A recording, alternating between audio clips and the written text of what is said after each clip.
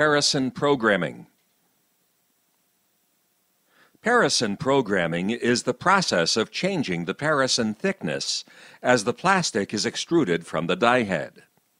Programming can reduce the amount of plastic used, improve the wall thickness distribution, and reduce cooling time. In this die head design, the angle between the bushing and the mandrel are slightly different. The larger gap at the beginning of the land region reduces the pressure loss. The difference in gap thickness between the top and the bottom of the land region allows the programmer to vary the gap by moving either the bushing or the mandrel up and down while the parison is being extruded. Changing this gap during parison extrusion changes the parison thickness and diameter.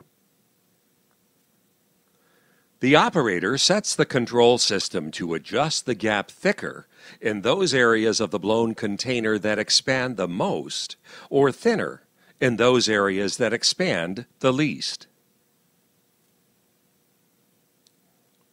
In this die design, the land region of the die head can be either diverging or converging. In setting up the program controller, the operator must know whether it is the mandrel or the bushing that the programmer adjusts. The operator must know whether it is a converging or diverging die. If it is the mandrel that adjusts the gap and it is a converging die, raising the mandrel will open the gap.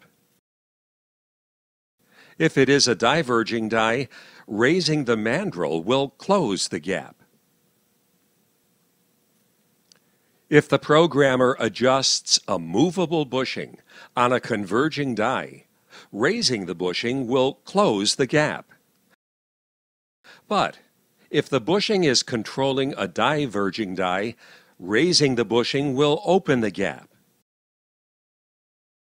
This sounds confusing, but for a specific die head, you will quickly understand which adjustment opens and closes the gap.